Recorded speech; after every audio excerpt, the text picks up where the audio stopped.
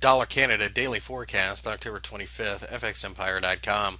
The dollar CAD pair bounced, and it continues to bounce really within a very tight range between 0.99 and 0.9950. Currently, it looks like we're going to consolidate, and it appears that this market needs some kind of clear indication whether we're risk on or risk off, as all markets are pretty much correlated at that binary of a level these days.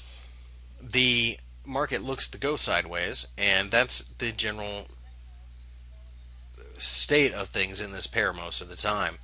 So, having said that, we will be watching the oil markets, but quite frankly, we don't really see much of a trade in this pair until we get above 99.50 or below 0.99, and we will just trade accordingly and in the appropriate direction.